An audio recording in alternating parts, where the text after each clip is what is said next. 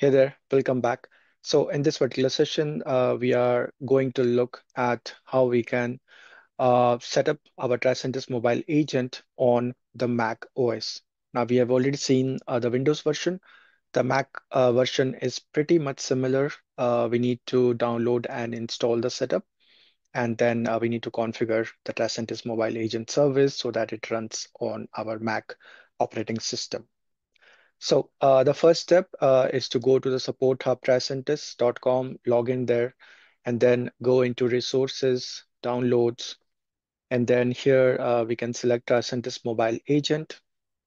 Here, instead of the Windows installer, we are going to choose the Mac OS installer. So go ahead and download this. Okay. And once the download is complete, I will cancel this because I've already done that. So I will just open the zip here. Okay, so once I open the zip for the Tricentis Mobile Agent, which was downloaded, it will open up this setup. I can go ahead and continue with this particular setup, pretty much similar to how we have on Windows. So we'll install the software.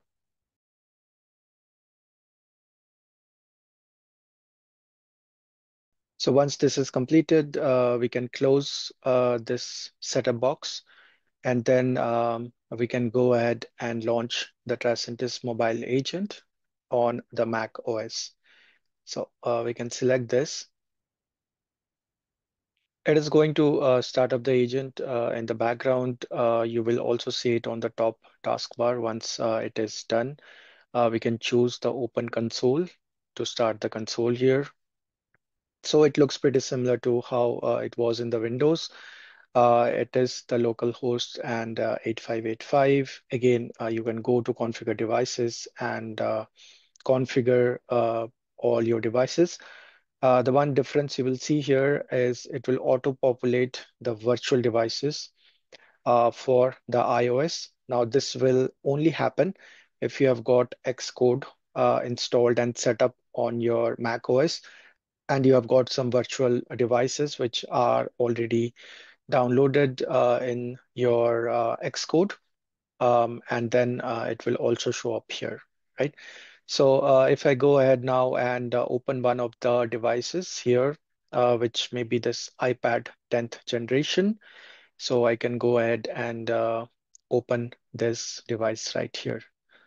So as you can see, this is the iPad device. It may take some time in the first instance as it is trying to configure this device from the Tricentis Mobile Agent. Okay, and we can also interact directly with the device here. So you can open your app right on this particular device, as you can see. So if I can close this now, we can also connect our real device, and once we connect it, it will show up right here. Also, there is something called iOS artifacts. Now, this is when you have got an Apple developer account, you can provide the team ID, and then you can generate a new certificate and you can upload the provisional profile. There is a tutorial right here on how to do this. We'll see this later on when we work with the iOS real devices and we want to test the iOS apps. But we can also work with the virtual devices if they are connected. So that's how we can connect the Tricentis Mobile Agent on the Mac OS operating system. Once this is connected and set up, now we can connect to this as a virtual service from the Tricentis Tosca, which is running on a Windows machine. So we are going to see this in the next session. So we are going to connect our Tricentis Tosca to this particular service, which is running on a Mac OS. Okay, so we can do it both ways. We can either connect it to the local service or to a service which is running somewhere else in some other operating system.